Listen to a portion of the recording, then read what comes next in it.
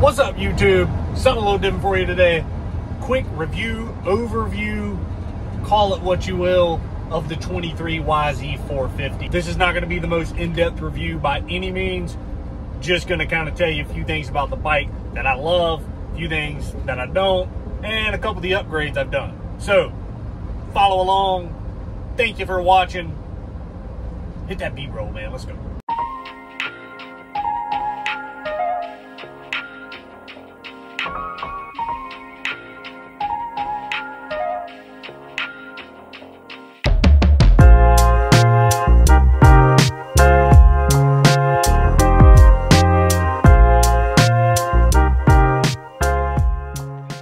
All right, so let's dive into this 23 YZ450. So I've done a couple aftermarket things on this bike. I'm going to talk about those first, and I'm going to give you my reasoning behind why I have these parts on here. So as you'll see, Recluse clutch, obviously that's the Radius CX auto clutch. Listen, the only reason I have that is because I have horrible carpal tunnel in my hands, crazy nerve damage. My hands go numb constantly. And any fatigue I could take off of these things, any movement I could remove out of my life on this bike helps tremendously. I didn't want to spend that kind of money on that. Don't get me wrong. It is pretty freaking awesome that I don't ever have to touch the clutch. The only thing that weirds me out is I'm kind of a brake tap guy. I like to brake tap a lot in the air, and that kind of weirds me out. And I also was not able to get the clutch like greatly adjusted so that I have still like a regular, you know, cable clutch to use, actuation clutch that I want to use like if I want to. It only engages like a tiny bit. I don't know, like I've double checked everything in here. I'm no mechanic. If somebody has an answer for that, I would love to know. So seat cover, I gotta say right off the bat, my biggest gripe with this bike was how bad the stock seat hurt my butt. And it was just because I think it's fairly slippery. And so like I was just kind of sliding back and forth, and so it's like rubbing my butt cheeks raw. Yeah, so guts, man, I went with, you know, obviously this and this, the old gas cap piece here, whatever you call that. And yeah, it's a freaking million times better. It really holds you where you're at, especially on this thing, because this thing wants to throw you off the back. Luxon clamps.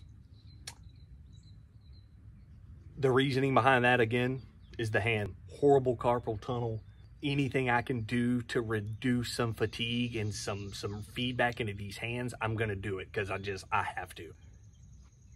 I've only put about an hour on these. I just got these on here like not long ago.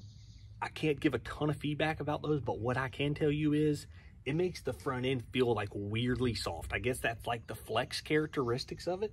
Like at first I was like, holy crap, I need to like go in on my clickers or whatever. But it wasn't that. It was just, I guess that's how, I guess that's what they're engineered for.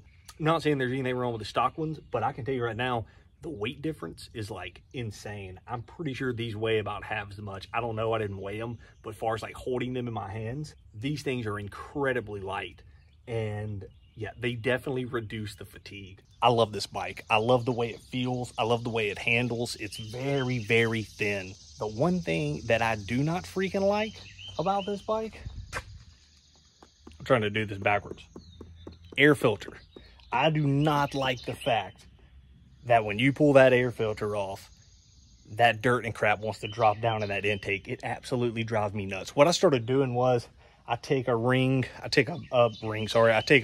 bit of grease, throw it on the finger, run it around the edge, up in through here, and it seems to catch some of the dirt from falling down. But man, like a lot of times if you don't have a shop vac handy, it's nearly impossible to change that air filter without dropping crap into that intake. So a couple things I wanted to talk about with this bike. Yet I'm just kind of sitting here chilling on the concrete, leaning up against it. One, I still, man, 30 hours, I still haven't gotten the suspension like completely figured out yet. I came from a Cowie, the 21, the KX450 for me was like super, the thing was like a pontoon boat, man. It just, you just float around on that thing. It was real easy to ride. This bike's real finicky, man. It's like 1-2 clicks here, there, 1 millimeter here, there. Like, you know it on this bike. It reacts to every little thing.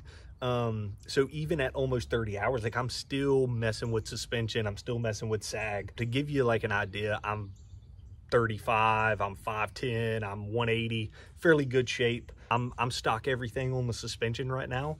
I have changed nothing. The only thing I have changed is like sag, number, you know, clickers and all that good jazz. I haven't done a spring, I haven't added oil or taken the oil out, etc. Down the road, I'm probably gonna have some valving done. But for now, I'm pretty happy. Like, the suspension feels good on this bike.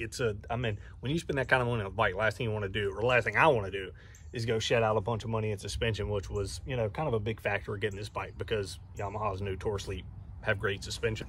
That's one thing I haven't quite gotten it dialed in yet. I've got it fairly comfortable, but this bike is it's nervous. It reacts to every little thing. So that's one thing I have found that I'm kind of not struggling with, but just taking a little more time than I would want. Besides that, man, the power on this thing is nasty. It's fast.